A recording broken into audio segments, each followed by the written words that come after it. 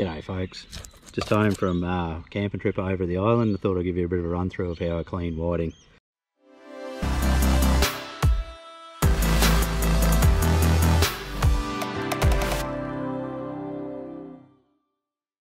A few tips when you're doing a repetitive task like this, filleting whiting, you're going over and over.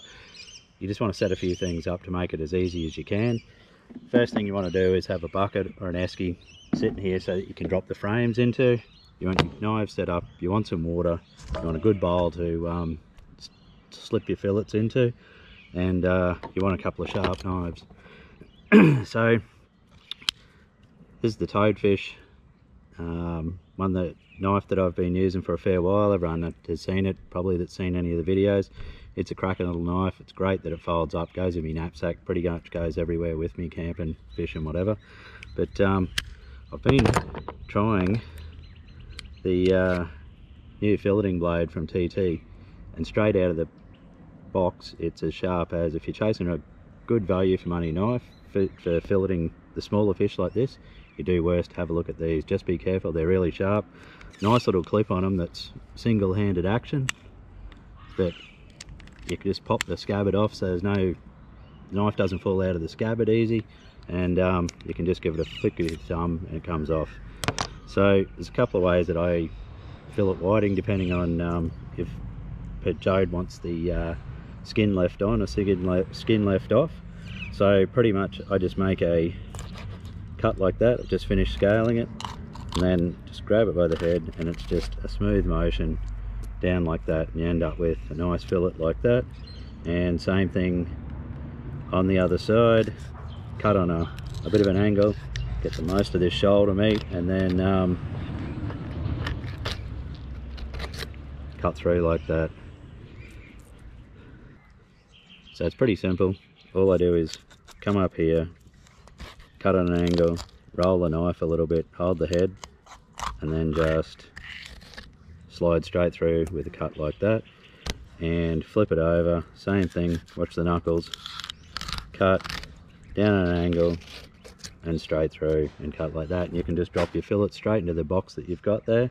So I like to get a few fillets set up here, and I'll show you how I get the bones out of them. That one I forgot to scale, so I'll do that one in a minute. Anyway, I'll do one more like this, so just on the angle, and just run it through. Use the full length of your knife if you can, that way you're not oh, just picked up a couple of the fins there, but I'll bone those out. So it's as easy as that. That's the way I do that. If Jode wants the fillets boned, there's a different way that you can do this. So if I want to get these fillets where I skin them as I go, it's pretty much a simple matter of doing your fillet as you go, and you leave just the tail attached there, and then you just pick up the fillet here and then just grab him and run the fillet off like that. You end up with a skinless fillet like so. This knife I haven't put on the steel for a little while, so you it's a little bit blunter, which is what I like for skinning the whiting, or any fish really. If it's too sharp, I find it just slips through the skin. You're better off with a knife that just hasn't got that real keen edge on it. So I haven't knocked this one on the steel for a little while, so it's perfect for skinning. As you saw, it come out with a pretty good fillet, so I'll keep that one for skinning, and I'll just grab this one back. So once I've got a few fillets here, pretty much just give that a bit of a clean off there.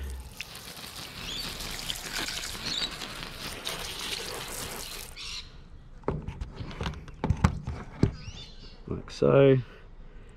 Pretty much all I do is lay the fillet out like that, put my fingers under here, and you just kind of go by feel.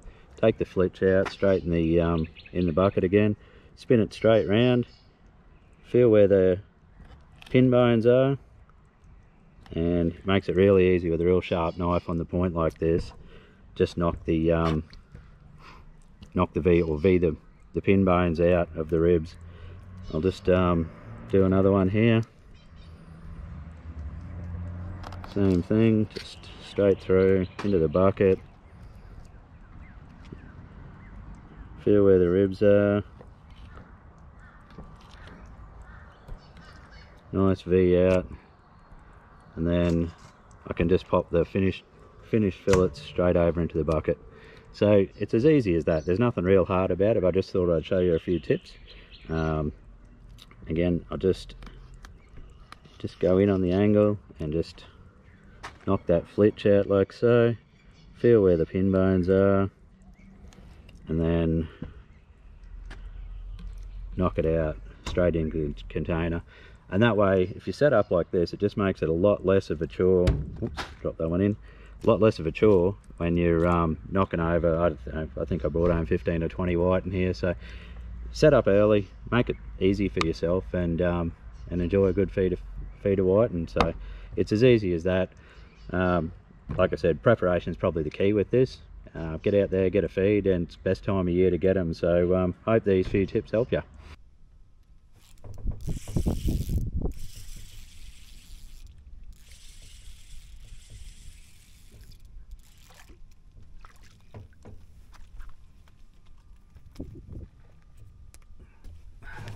Just got another whiting here. Just wanted to